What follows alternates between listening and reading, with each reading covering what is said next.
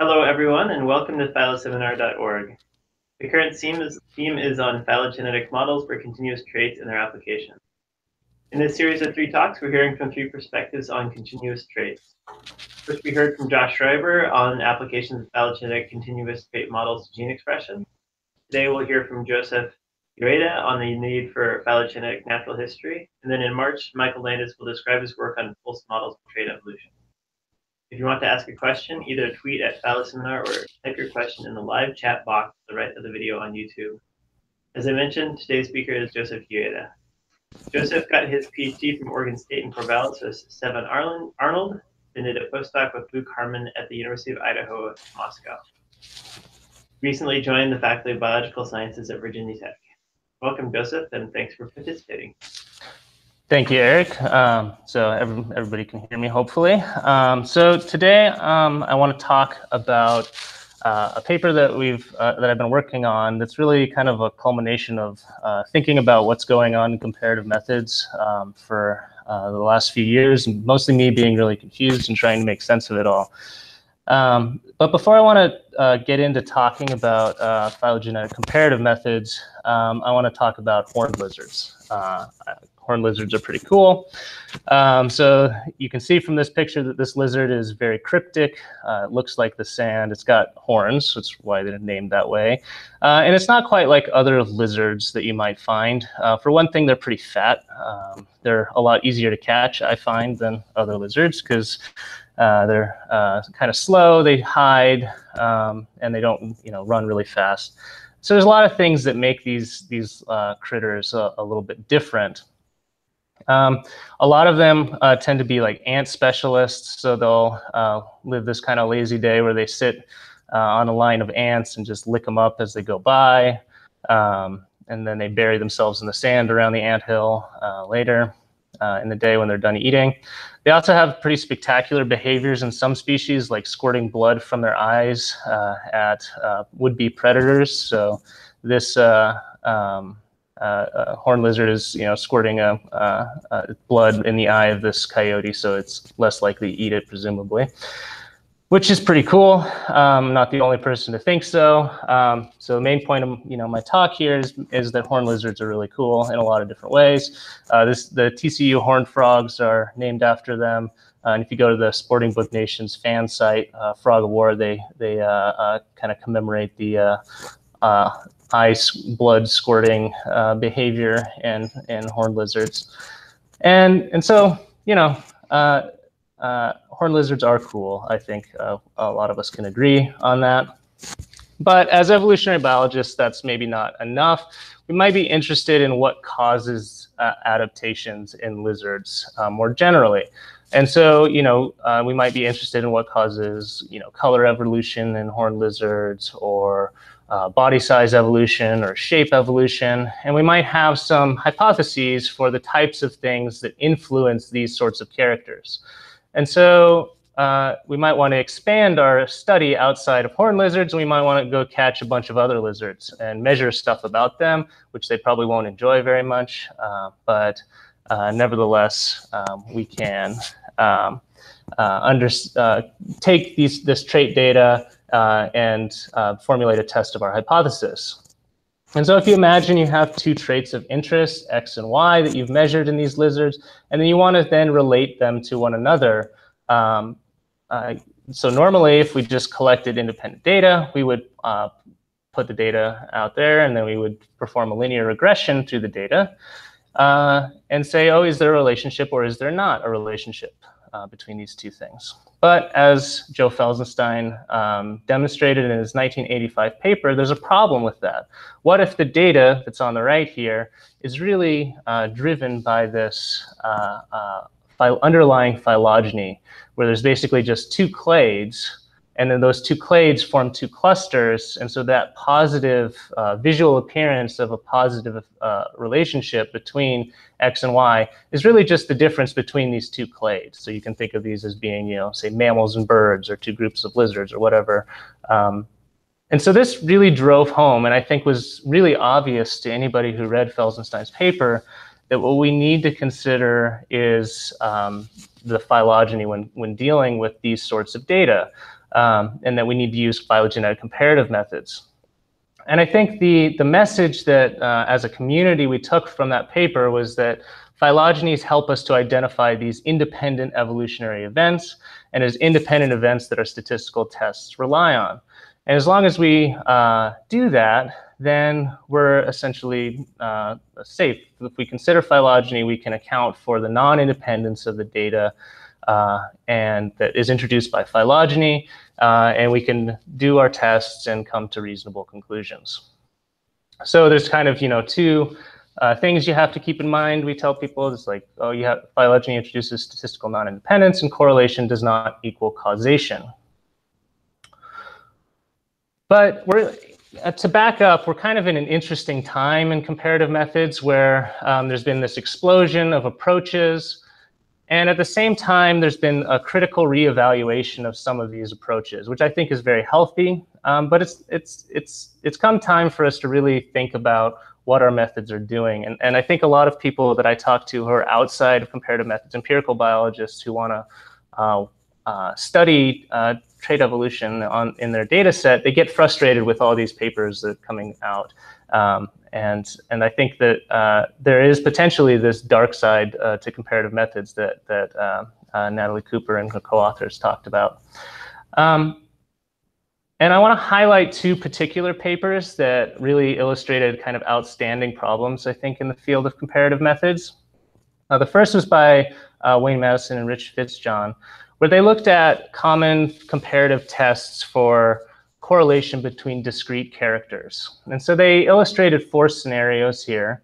And just looking at these as biologists or as statisticians, it seems like scenario A has really good evidence for a correlation between traits. Whenever the trait X evolves on the phylogeny, the trait Y also evolves on the phylogeny.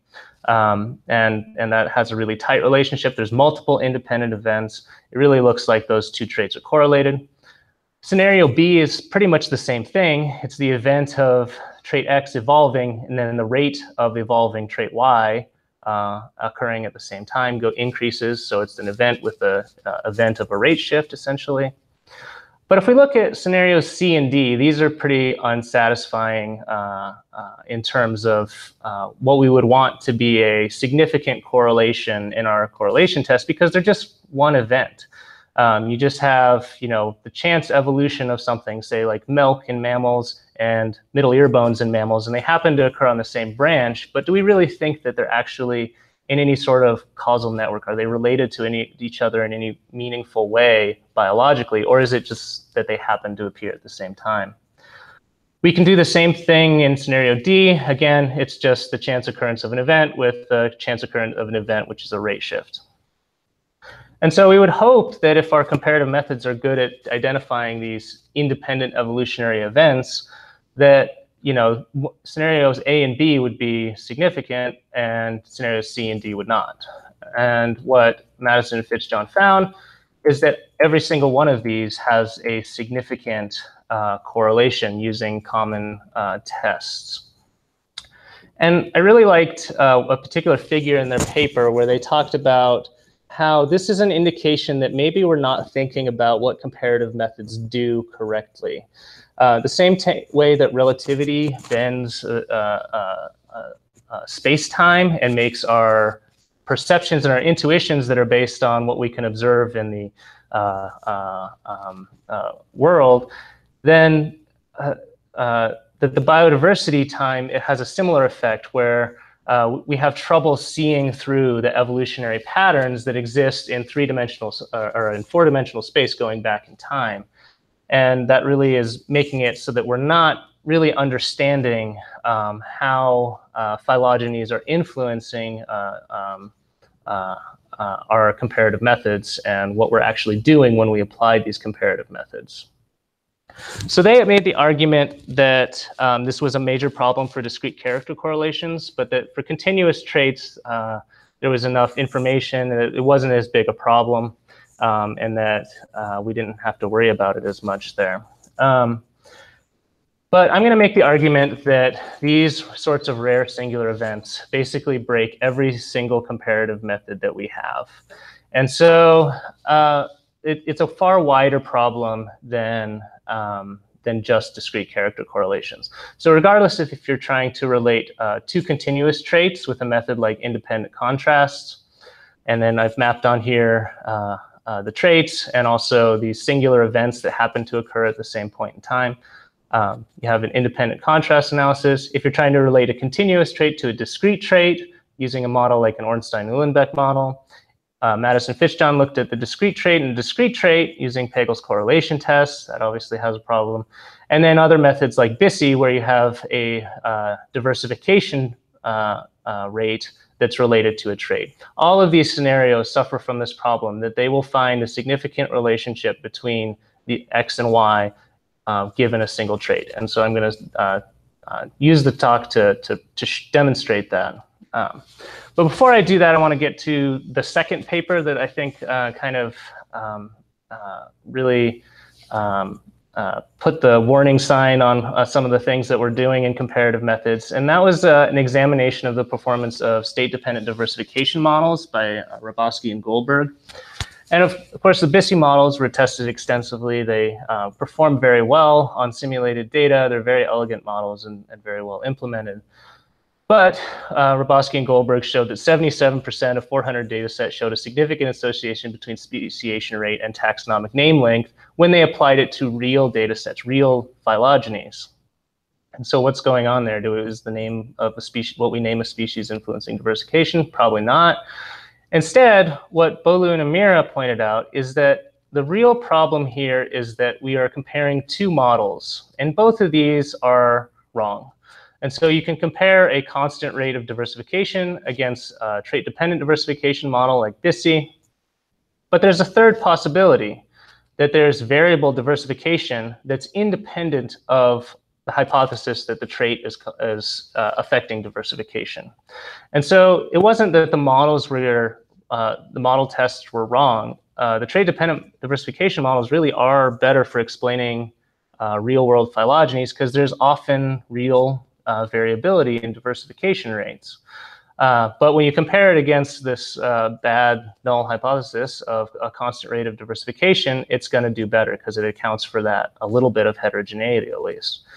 But the third possibility, which Bolu and Amira have implemented in their HISI model, allows for variable diversification rates at the same time as that's potentially independent of trait evolution. And so the insight here, I think, is a general one that can apply to a lot of the things we do in comparative methods, that we have to account for these background events that are going to be common in the evolution when you're thinking of millions of years of evolution in a clade. So rare singular events break everything, and we need to account for these background events. And so going from there, the rest of the talk, I'm going to kind of go through 3 case studies where we look at how rare singular events break everything and maybe some solutions to that problem or understanding why that is.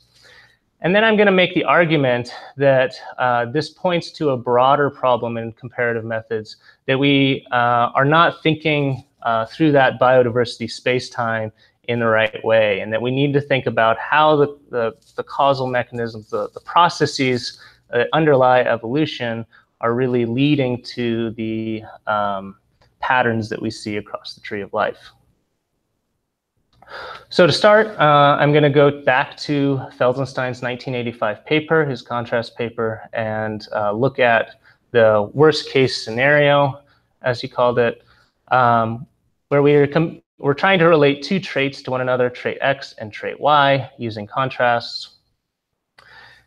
And so, first of all, when we look at this scenario, I think the community often took that, oh, the problem is that these data are non-independent because of phylogeny.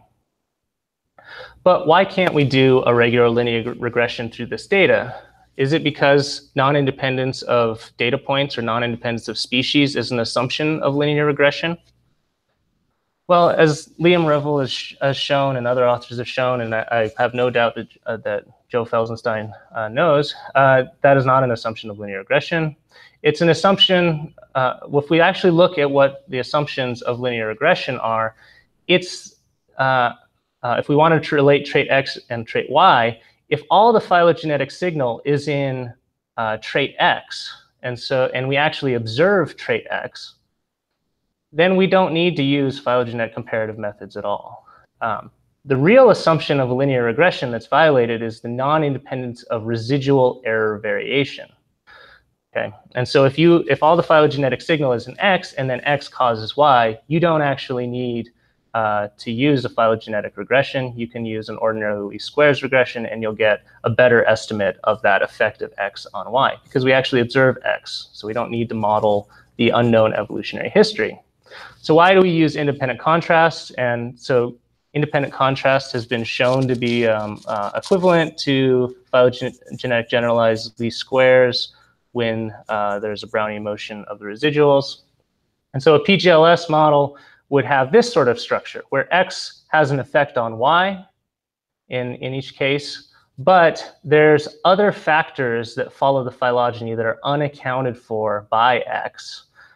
This seems like a pretty reasonable assumption, and this evolves on the phylogeny and also has an effect on these Ys, so that more closely related species tend to have more similar residuals than you would predict where they were independent of each other. And so if you don't observe these other factors, then you have to specify some sort of model to account for them. And the model that is in Joe's paper is Brownian motion, which has some nice properties, and it seems somewhat reasonable for evolution on a tree. And so we can model those unseen residual effects using Brownian motion and account for them in our analyses. And if you do that and apply it to Felsenstein's worst case scenario, where you evolve by Brownian motion up the tree and the two traits are uncorrelated and you get a pattern like this, this will end up being a non-significant result, which is satisfying because the difference between the two clades is just driven by the random evolutionary change that happened to accumulate on those two branches. But what if we change this model a little bit? What if we keep the feature that the two traits are completely uncorrelated, they're evolving down the phylogeny, but we introduce a singular event that happens in both of those lineages at the exact same time in the tree. So for the ancestor of X5 and X6, we just have this sudden evolutionary event in both traits X and Y. So a single event where, again, the traits are uncorrelated, but we just draw them from a different distribution than this Brownian motion process. Well, if you do that, it's very easy to get a pattern that looks like this. And I would argue that if this had been the figure in Joe's paper, I would have thought the same thing about it. I'd say, oh, well, you're just comparing two groups. There's not really, it's just one thing, it's one event. There's not really good evidence for a relationship there. This shouldn't be significant either if we use our comparative methods. But if we apply independent contrast, we actually see that what happens is that one contrast between the two clades becomes a very high leverage statistical outlier. And as the size of the shift gets bigger relative to the Brownian motion variance, you get a increasing number of simulations where that becomes significant. And it doesn't really matter if you use independent identically distributed residuals and have polytomies, or if you have a fully bifurcating tree that has phylogenetically correlated residuals. It doesn't matter, the pattern's the same. Everything just gets driven by that one contrast. And so I think that the independence of the residuals doesn't really capture the problem. It's more along the lines of what Bolu and Amira showed, which is that the model is wrong. And that's, I think, the simple argument to this, what I've shown here, and that certainly Felsenstein appreciated in his paper and said that the underlying model is an obvious place for future development. It's also true that when you're doing a contrast analysis, you can do something like plot your residuals and look at your contrast and see if there's this outlier that's maybe violating Brownian motion. But it becomes difficult to know exactly what to do with the data and what to do with that outlier. Is that outlier actually an indication that X and Y are related? Or is it just that they happen to occur by chance? Essentially, this becomes exactly the same as the Madison and Fitz-John problem. Are X and Y related, and is this chance occurrence of this event on the same branch in both traits good evidence for that? And there's also the question of whether this sort of model is biologically realistic. Years back, I published a paper where we looked at patterns of evolution across the tree of life, and we found evidence for burst-like evolution on million-year timescales. In particular, the waiting time between events we estimated to be about 25 million years. The burst-like evolution. So if you're looking at a clade, it seems likely that there's going to be maybe a handful of these sorts of large adaptive shifts. A much better paper has recently come out by the two authors two speakers that are on either side of me in this phyloseminar series, which is fun, where they applied a much more statistically correct model. We did a quick and dirty analysis, and they got these highly different waiting time of also exactly 25 million years for vertebrates. And there's to some extent, I think this is kind of maybe just a coincidence, but at the very least, it suggests that there is fairly convincing evidence that these sorts of singular events or burst-like evolutionary events may be fairly common across the tree of life. And so in conclusion of this section, I would say that realistic modes of trait evolution can break independent contrasts, and that rare phylogenetic events will often overwhelm tested effects. And if we don't pay attention to that, we can be seriously misled or potentially misled about what our data is really showing us. And so moving on from that, we can now kind of think about, okay, what can we potentially do about this? So this is a problem that has existed in real data from the very beginning and most of our comparative methods. So now let's look at models of adaptation, which is something that I've worked on extensively, where you try to relate, in this case, a continuous trait to a discrete trait. And we're going to talk about Ornstein-Uhlenbeck models. There's alternatives, of course, but let's focus on OU models. And kind of what we do with an Ornstein-Uhlenbeck model is that we have a tree and we have a continuous trait, say body size in these bats, and we can, based on hypothesized predictors, we can paint different regimes on the tree where we think that species are evolving to different natural selection optima.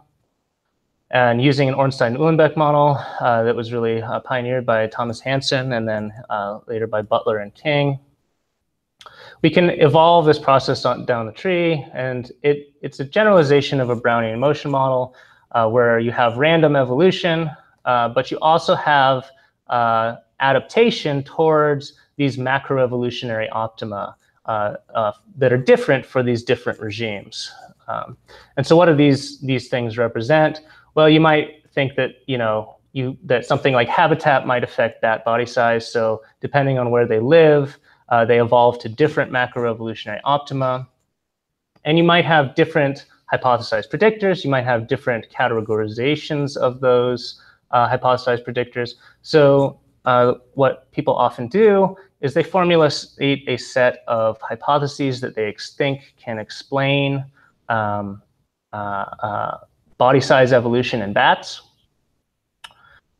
And then they have these different hypotheses. So maybe everything has the same regime, or the desert and the temperate forests are really the same, or that the best predictor of bat body size is to split those three up.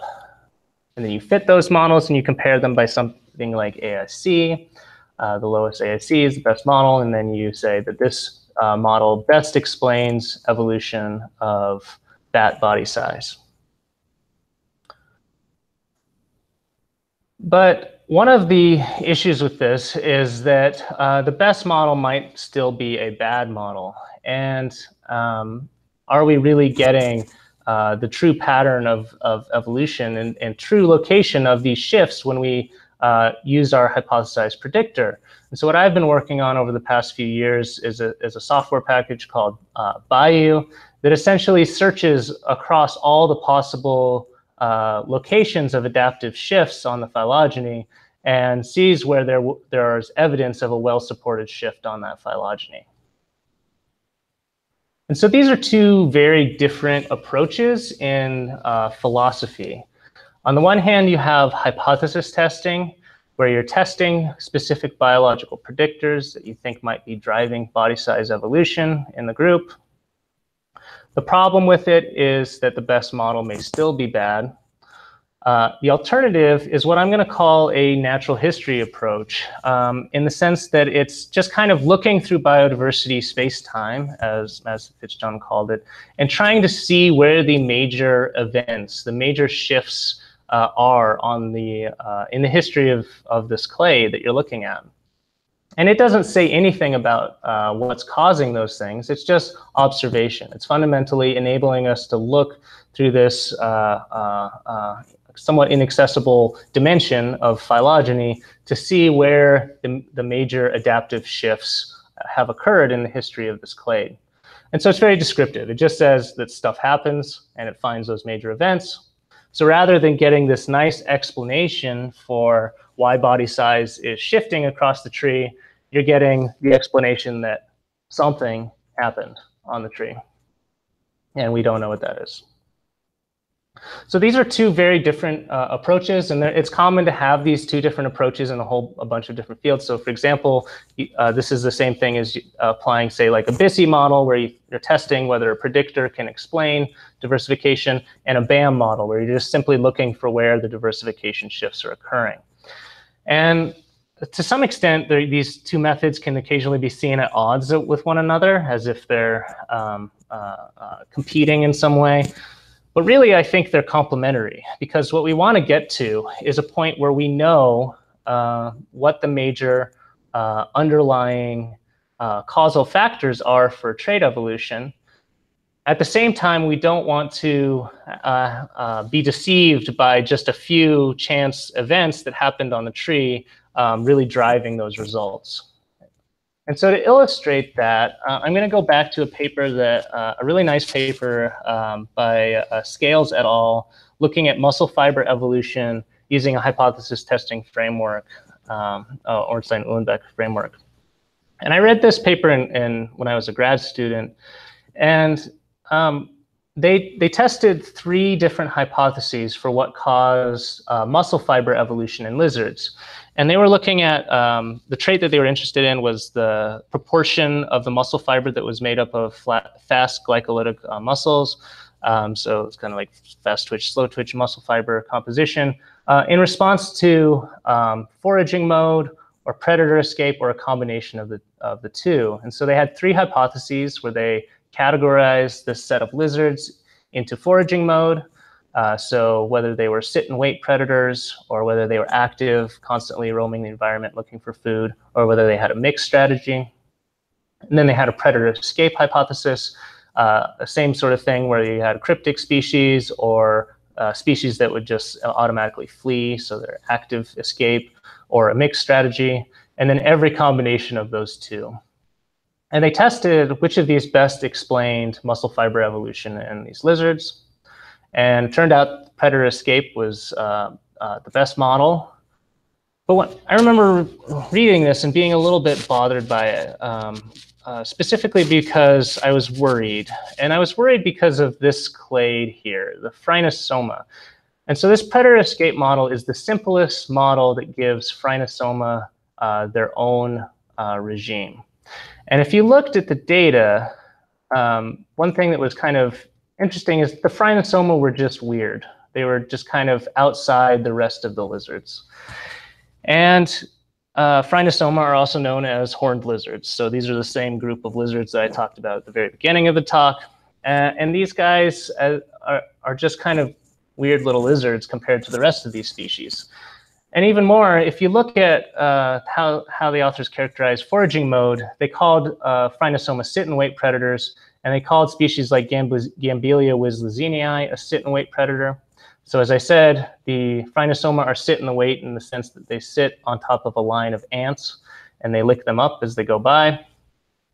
Gambelia wislesinii is sit and wait in the sense that it sits in a crevice in a rock, and as another lizard goes by, it leaps out, tackles it, and consumes a lizard that's a substantial proportion of its own size.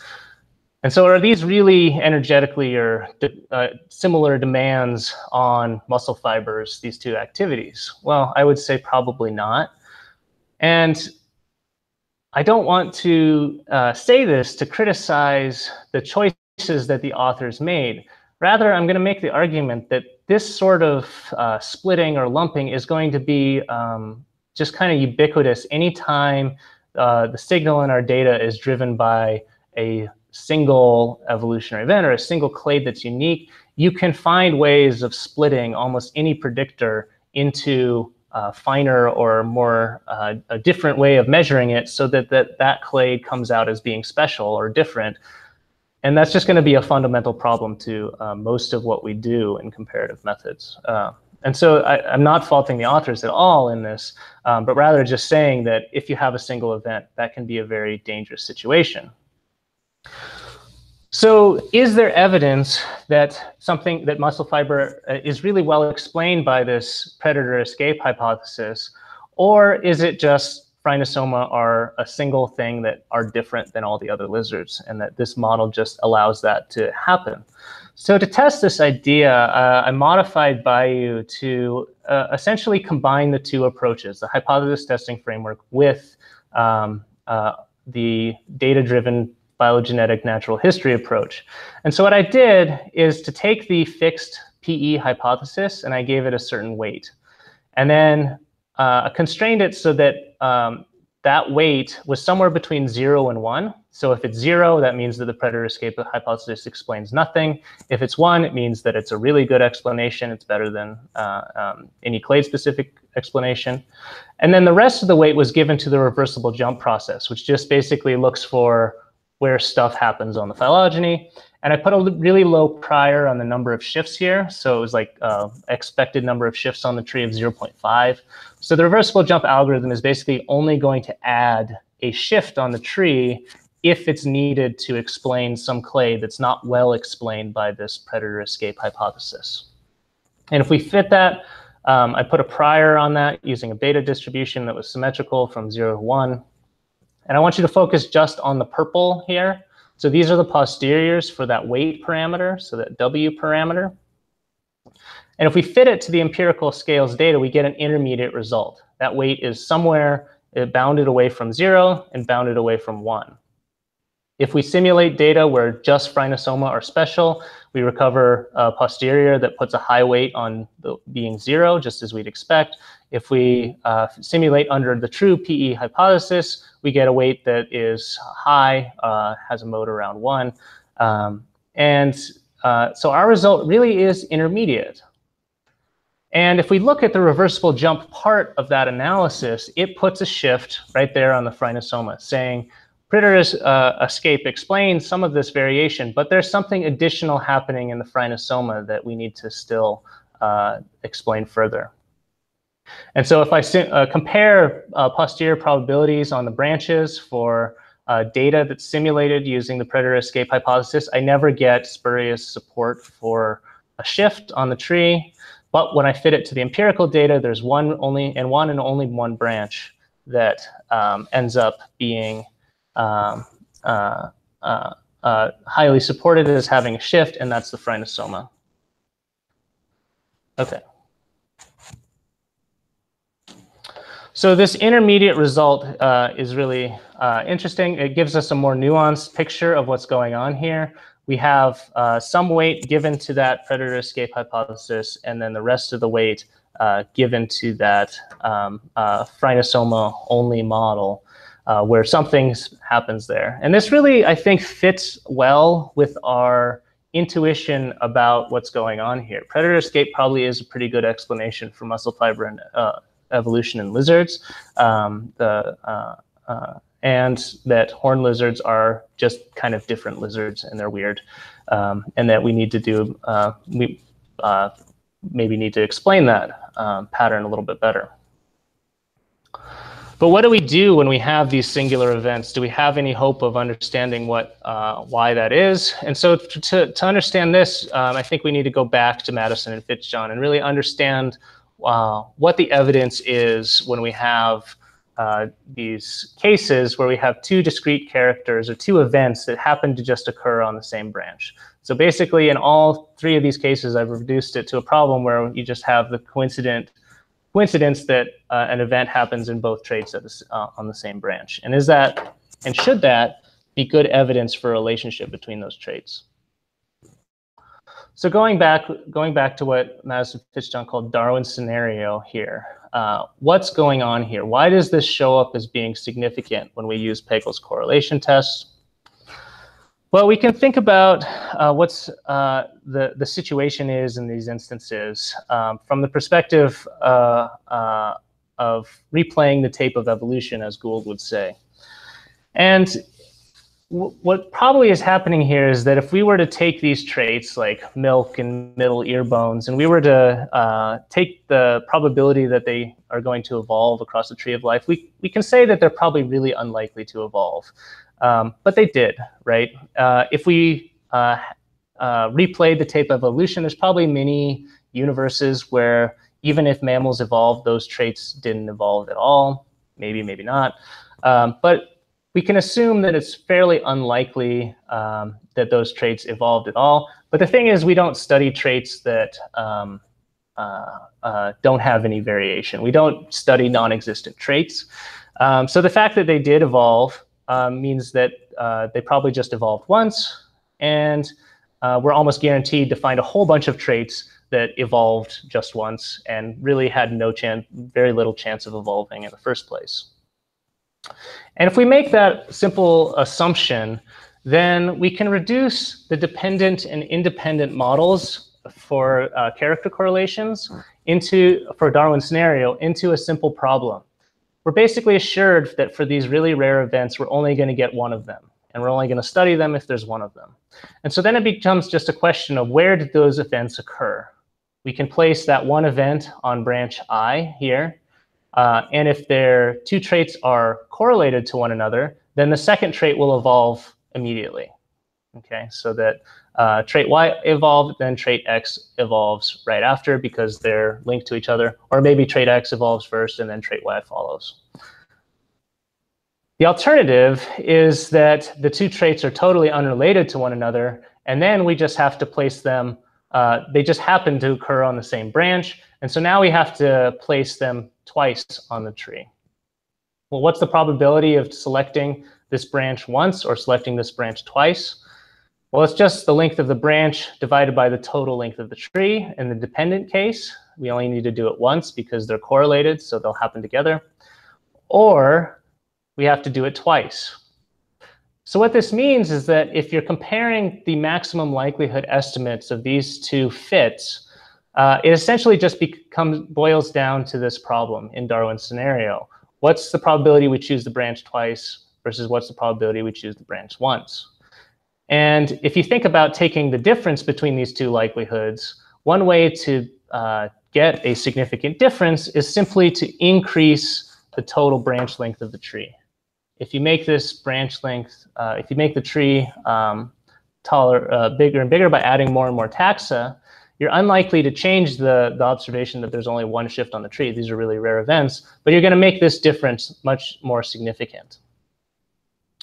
And so we tested this idea using available software where we kind of imposed these set of assumptions that we made and asked, is our predicted difference in likelihood that's just based on choosing a branch once versus choosing a branch twice really what's driving that significant result using Pegel's correlation test? And we can see that it is so long as the transition rates that we're assuming are relatively low. So again, that assumption that most of the time if we replayed the tape of evolution, these traits would only happen once in the tree or less.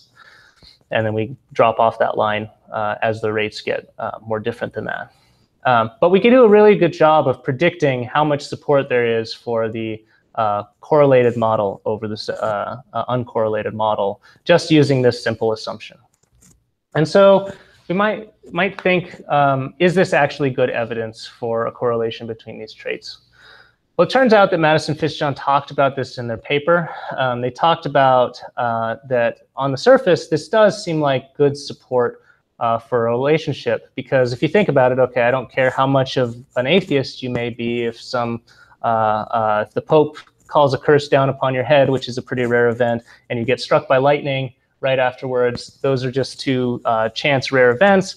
There's only a sample size of one, but I think a lot of us probably would be looking to possible causal explanations that would be outside of our prior worldview that we may or may not have.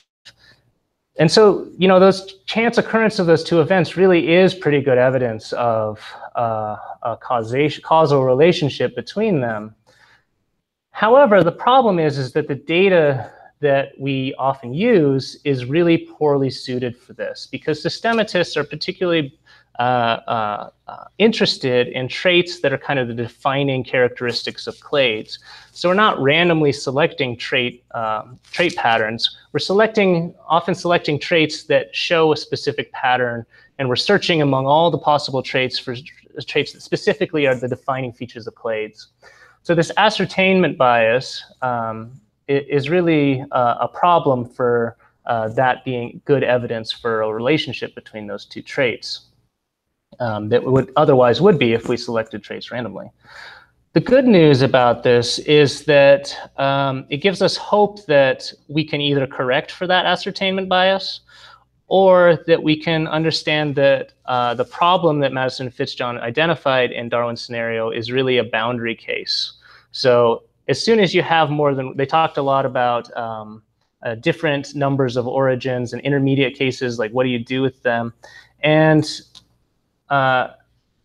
we can what we find by specifically determining what the factor is that's driving this significant result is we see that this is a boundary case, and that as we get more origins or these intermediate cases, it becomes harder and harder very quickly to have this sort of ascertainment bias be a major factor. And so that really most of the time we probably are doing a pretty good job of estimating correlations on these trees. So in conclusion of this section, we make the argument that all comparative methods break with rare singular events, that we need to allow for these background shifts and phylogenetic natural history models where we account for just all the stuff that happens over millions of years of evolution, where some clades just do different things for reasons that are outside whatever hypothesis we're specifically testing at the moment. And that Darwin's scenario, this chance occurrence of two events, is really a boundary condition that does provide some evidence for a relationship between traits, but has a problem of ascertainment bias. And that if we deal with that ascertainment bias, we can move forward to maybe establishing when this sort of evidence is good evidence and when this sort of evidence is bad evidence. And so what I've talked about mostly so far is simply that we need to think about causation better. Or I've talked about that there are these rare singular events, but I think that these are a symptom of a broader problem that, at least for me, that the way I was thinking about comparative methods didn't really account for how causal factors are affecting trait evolution. And one thing that I think can really help illustrate this is the use of graphical models. And this isn't something that I'm particularly good at. It's a new field to me. So, but in my struggles to understand it and reading through the field of using graphical models, and particularly using graphical models in the field of causal inference, how can we draw causal inferences from observational data? It's really enlightened for me a lot of the issues that are occurring when we think about phylogenetic comparative methods and what they are really doing. So in the early days of comparative methods, there were people who were resistant to the idea that you just always had to apply a method like independent contrast to a problem. So Mark Westoby published a paper with colleagues on the idea that the phylogenetic correction isn't needed all the time, that there's going to be some things that are correlated with phylogeny and some things that are correlated with ecology, but that ecology is going to evolve down the phylogeny as well, so that if you correct for phylogeny, you're going to overcorrect for some of the effect that you're actually testing for. And so this extreme case, he talked about you're attributing everything to phylogeny and nothing to ecology, when really ecology has having a big effect on this trait variation. This exact characterization don't necessarily agree with. The response to it by Harvey, Reed, and Nee, they talked about how the way that Westoby was thinking about it was riddled with errors, and they repeat his sentence about this, and then they just give the statement that it's wrong. That most recent comparative methods, such as contrast analysis, merely partition the variance so the degrees of freedom are biologically meaningful. And I think most of the community just kind of moved on from that and said, oh yeah, they're right, that Westoby is completely wrong, that that's not the way that comparative methods work. But I think what we need to do is to go back and think about causation here and what the field of causal inference has really done for understanding these sorts of problems. And I'm going to go to a well-known statistical problem called Simpson's paradox. And this is going to come straight from the kind of textbook for causal inference by Judea Pearl, where he talks about how these graphical models can really help resolve and understand what's happening in Simpson's paradox. But the premise is simple, that you have some data. So this is men who recover from a certain condition, whether given that they either take the drug, a particular drug, or they don't take a drug. And so they do better when they don't take the drug. Women are also in this study, and they take the drug and also do worse than if they don't take the drug. But this, if you combine these two data tables, what you get is that the drug category actually recovers better than the non-drug category. And this seems paradoxical. Which of these tables do you use? Do you use the gender-specific tables, or do you use the combined data table? Well, it turns out that you can't actually determine this just from the statistics. And what makes this a paradox is really our understanding of causal effects. And so to take straight from Pearl's book, there's alternatives for why this is occurring. So one possibility is that this is an observational study and that gender influences the probability that you're going to take the drug. And so if we see this, that's true. Males are more likely to take the drug than females. Gender also influences recovery. Males are more likely to recover than females. And treatment has effect on recovery as well. And so if this is the case, so what's happening in the combined table is that just more men are taking the drug and men recover better. So that ends up being a higher recovery rate for the drug category just because there's more men in that group. And so this has no problem for math. It's a very simple explanation. It works. And this tells us that we should use those gender-specific tables when we're trying to evaluate the effect of the drug, C, on the recovery. An alternative, so suppose they weren't gender-specific tables, but it was something like blood pressure, and that we were measuring blood pressure-specific tables. If that was the case, we should use the combined table. The problem is that it's not blood pressure, it's gender, and so or biological sex. And so the treatment would have to cause a change in biological sex. And we as humans think that that is an unlikely effect, that this drug for this particular condition is going to also have the effect of changing gender. That creates the paradox. And so we can't tell based on statistics which of these, whether we should use the combined tables or the gender-specific tables, but our causal assumptions and our causal models can, as illustrated by these graphical models.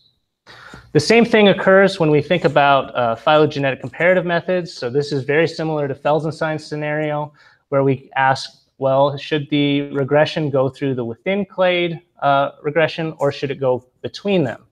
So in our paper, we have a scenario that we propose, which is kind of artificial, but kind of illustrates this well, where we think about how the effect of body size may affect species abundance in a group like birds. So body size maybe decreases species abundance because larger bodied organisms require more resources. And then body size also causes a change in migratory behavior. And migratory behavior then has the opposite effect on species abundance. So bigger birds maybe migrate more, and then if they migrate more, they can support larger species abundances because there are more resources. And then we have, in this case, that body size evolves down the phylogeny by something like Brownian motion. And then I simulate this on a Felsenstein scenario tree, and I can get data like this. And so what do we do? Do we do an ordinary least squares regression, or do we do a phylogenetic correction? Well, we have an alternative model that can produce this exact same data set that's observationally equivalent. And all we've done is to reverse the direction of causality here, where there's phylogenetic effects in migratory behavior, say a threshold model, and that migratory behavior then affects body size. So maybe species that are migratory get bigger, then they decrease abundance, but migratory behavior increases species abundance. So using the same figures that we use here, we should use the ordinary least squares for this analysis, and we should use phylogenetic least squares for this analysis. And just understand that, think about what would happen if you artificially selected on body sizes in these cases. If you increase body size, in this case, you would then have the effect of increasing the probability that the species that you're selecting on becomes migratory. So you need to account for both of those arrows when you're evaluating the relationship of body size on species abundance. But if you are in this scenario, then when you select on body size, you won't have any effect on migratory behavior. Instead, migratory behavior has this phylogenetic component that's unaccounted for, and it fits really well with our PGLS model. And so we can use PGLS to account for that unobserved phylogenetic effects that have an effect on the trait of interest, but that are not affected by body size.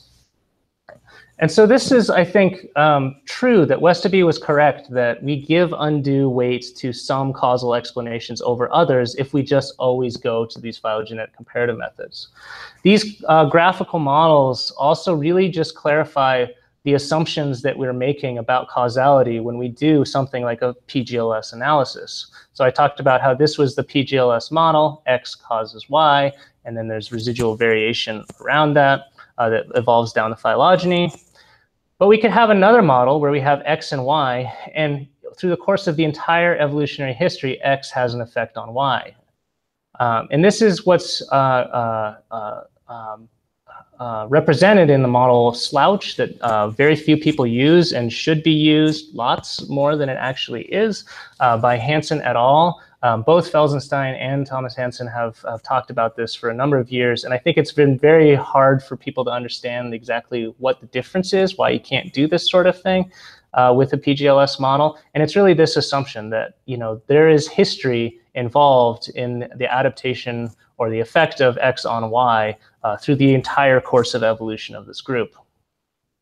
And then I talked about how we have other models, taking the page out of Bolu and Amira, that we need to account for. And these are sort of these stuff happens models, that we have these events on the phylogeny that influence the distribution of traits that we see in the present day. And maybe we can get to the point where we really are trying to relate those events to one another, that, you know, this event that's happened across the tree is really related to this other event that's also happening on the tree. And we can start testing those models. What I think is really promising about the graphical modeling approach is that it can tell the field of causal inference is really about telling us when and where we can distinguish different causal hypotheses. It helps us be explicit about what we're actually doing when we test these. And that thinking about phylogeny as basically possible pathways for past causal effects to influence current trait distributions is a better way of thinking about them than that they simply introduce statistical non-independence. we must get better at evaluating these causal hypotheses, and we need to integrate these kind of stuff happens natural history models where we're accounting for all the just kind of unique things that are happening in the history of life. And to expound on this a little bit further, how we could make this, say, a research program and really unlock the potential of comparative methods, what I envision is that we take phylogenetic comparative data, we apply these natural history models where we say stuff happens all across the tree, and these are the clades where something is really happening differently in these groups. And then we go to the muddy boots biologists who are really studying the mechanisms of evolution within those groups. We understand the processes that make them different from the other groups, and then we build those back into the comparative models. And by doing that, we can form this cycle where we get a better idea of what's driving trait evolution across the entire tree of life. So with that, my co-authors on this paper are Matt Pinnell and Rosanna Zinio-Ferguson, and definitely thank Luke Harmon and Thomas Hansen for conversations over the years. Thomas Hansen especially for trying to figure out what he's saying and thinks about comparative methods has been really valuable for me to come up with these sorts of ideas because he's a very, very clear thinker about them, and then other folks on these various projects. So hopefully you're still there. Yeah, I'm still here. Thank you very much, Joseph. Yeah. Yeah, so just to remind people, we can take questions either through Twitter at phyloseminar, or you can, there's a chat window in the YouTube thing where you can type in a question. So maybe, maybe you can go back to that slide that was just before your sort of sketch of a research program. And can you just say a little bit more, like maybe walk us through an example? I mean, you do have the snakes and birds, but like what's the flavor of the hypothesis that you might be able to develop? Right. Oops. So what I'm thinking is exactly like the problem that phrynosoma are a weird clade, right? With muscle fiber evolution, but we know they're weird for a bunch of other reasons as well. And so so say we apply the like I did in case study 2, this analysis that says that phrynosoma have this unexplained shift. They're different than other sit and wait or cryptic species. So there's something that needs to be explained there. Well, if you go to somebody like Pianka, who with his recent paper on the periodic table of niches and lizards, he's obviously an extraordinary natural historian who knows lizards really well, and might have some explanations for why phrynosoma, some models for how phrynosoma is different. And there are other groups that are kind of like phrynosoma, like Moloch. There's the spiny lizard in Australia, and we could include that species in the data set, and that's at least then 2 events. And maybe if we start including some of the reasons why we think that, if we do selection studies and we find that, these traits that we're looking at in horned lizards are really, these are the strongest predictors or the strongest drivers of selection in those groups. Maybe we can identify predictors that have greater explanatory power beyond just phrynosoma, but they really explain a lot of these shifts across the tree, and it's really that predictor that we need to build into our comparative model to explain all these shifts. So I think that's why I view it as kind of like this natural history is pointing us to where it's like a satellite dish that's telling us where the interesting stuff that we should go study is happening. We can then go to those biologists who are doing that, or go to the populations and study them and figure out what are the likely causal mechanisms that are really driving evolution of that trait in that group, and then try to think about how those scale up to macroevolutionary scales to build them into our models. And then again, the formalization of that characteristic is that we add some other explanatory variable, or it becomes part of our network. Yeah, exactly. I think we want those kind of hypothesis predictor-based explanations. We don't want the stuff happens explanations, but we need to know where the stuff that we need to explain did happen, right? So the first step is like plot your data. Know where the things that we need to do we need to explain are occurring, and then go in, see what's happening, and then that gives us a better idea of the sorts of models that may have even broader, more general explanatory power across the tree of life. Yeah, that makes sense. I mean, right. I mean, I like the fact that like part of it is sort of like you're sort of like going back and forth between the maybe more formal statistical side of things and then the folks who actually know these species. Mm-hmm. Right, and there may be cases where we can't tell the difference. We can't disentangle two alternatives. I think the graphical models are really good for that, because they can show when these two different causal models and the data we have at hand is can be observationally equivalent, and we might not be able to tell. But I think that's a better situation in being really explicit about that and understanding that than just kind of going with one or the other, or just throwing up our hands. It's good to know that we should throw up our hands rather than just that's what we want to do. Cool. So Joe Felsenstein says, great talk. I've been uncomfortable for a long time with the statement that people make that phylogenetic inertia is the cause of the patterns that we see. This makes the issues much clearer. Great. Thanks, Thanks, I Joe. don't actually know much about the phylogenetic inertia idea, but that's right. So that's kind of this idea that there's it's how we talk about the kind of lag. So Hansen defines phylogenetic inertia as kind of this y doesn't immediately respond to the current value of x. There's this history of this past x that has this slowness to it respond, right? So you have to account for that entire history.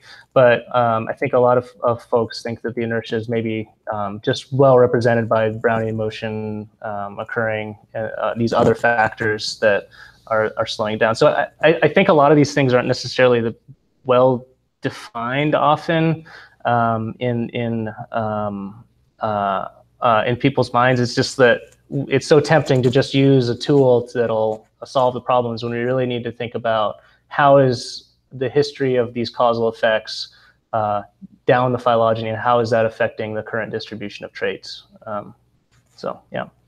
Yeah, I mean, it feels, the thing that makes me a little bit hesitant is that, I mean, at the end of the day, I mean, what do we want from these formal methods? Like, I mean, if we're statisticians, we might want to have like a significance test or something like that. And it just feels like there's a lot of moving parts here that are difficult to sort of quantify in some formal way. Like, okay, we go talk to the biologists, but like, how does that affect our significance test or something like that? You know what I mean? Right. I mean, I think we want to get at, we have ideas that we want to test. We have hypotheses that we want to test, that we want to explain the diversity of life. And so this is a way to kind of acknowledge that any explanation we have is going to be somewhat limited. And then accounting for that, can we still say something about the effect of this particular predicted mechanism on the evolution of these traits? And I think if we go through this cycle, we can refine that, and we can get better and better at it, and start understanding what's happening here. But I think it's hard. It's much harder and much more unsatisfying to I've had this kind of crisis, because people come to me and say, well, what comparative method should I do? And I'm like, I don't know. It makes it harder, I think, but I think we need to get better at it to avoid these. Sort of like formalizing things in terms of graphical models is definitely a solid step forward. And I mean, of course, like Judea-Pearl has this whole stuff about actually inferring causality from things. So, I mean, I do wonder. I mean, maybe just by looking lots of species and sort of developing sort of a meta method. I mean, that's these lizards have only evolved once, and so there's sort of a limited amount of stuff that we can learn, about evolution from that. Like, right. I don't mean limited, I mean fixed. Right. But I mean, I guess if there's some way that you could sort of develop a method that works between species and sort of apply that larger method again and again and again. Right. I mean, if you find a predictor that, you know, assuming that it's not something that evolved only once, and any sort of predictor is going to do better than clade-specific shifts, right? Because it can explain lots of variation within those clades potentially. And so those a priori hypotheses have a lot better explanatory power than just stuff happens hypotheses, because they're really constrained to, you know, this clade shifted, this clade shifted, this clade shifted. Whereas a predictor can explain what's happening within clades and across clades potentially. And so even if something like the exact Phrynosoma horned lizard body plan has evolved only once, which I think we could argue that that's debatable. I think it's evolved more than once. Even if it did only evolve once, maybe there's aspects of that that are, you know, there's other species that are maybe kind of going down that road but haven't quite gotten there. And we can explain some of that variation across species. So, and then maybe sometimes we just can't, because it's just a once in a 4.5 billion year event or something, and we can't say anything. And that's fine too. Yeah. Okay, well, we had a crop of questions here. Stacey Smith says, one concern I have in general is that when we need large numbers of taxa and lots of replicated evolutionary events to get robust tests, we increase the chances that there are heterogeneous processes like the relationship between X and Y varies across clades. Do you worry about that? Yeah, and I think that's exactly what these natural history approaches are good for. They're good at telling us when there are shifts in the process and the tempo and mode of evolution. And that we can say, okay, we should break the tree in these points, and then maybe, you know, estimate the relationship in this part of the tree, and then try to understand what's happening there. And the other point is that, you know, these that a single event is evidence of something. You know, a single coincident event is evidence of a relationship, as long as you account for that ascertainment bias. And so, you know, I think really quantifying what evidence that is and what the ascertainment bias that went into it can help us to just move forward and say, okay, this is, you know, maybe weak-ish evidence, and maybe we can go into developmental biology, or which Stacey is really good at, or something that has another line of evidence that maybe these things are related. You know, having a coincident event with a plausible causal model that makes mechanistic sense is a whole lot better and more convincing to me than having a coincident event that's just middle ear bones and milk that doesn't really seem like it has that direct causal link, right? So. Cool. All right, so Rosanna Zindel-Ferguson has just a comment. I think the problem is that for a long time we have reduced explanations to hypothesis testing instead of describing complexity. Yeah. Joseph's works highlight the necessity of explaining that complexity.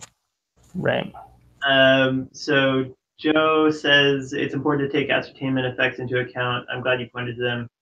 Is that a problem? Is it a problem that for a group we can go fishing for something that is different about their lifestyle? Yeah, I think that, you know, if you start your study and you're like, well, I want to explain why Phrynosoma have horns, and then I'm going to collect, and I think it's because of Phrynosoma are fat, and you collect, you know, data on Phrynosoma, and there's only one data, only them in your data set plus a bunch of lizards that don't have that, and the reason that you formulated the hypothesis is because they have it and everything else doesn't, then that's a pretty clear case of ascertainment bias. You're just going to get a significant result that's not very meaningful. But it's very hard to also, you know, as soon as you have two events, it becomes much harder to do that sort of thing. And as you add events, I think it becomes way, way harder to have that sort of ascertainment bias.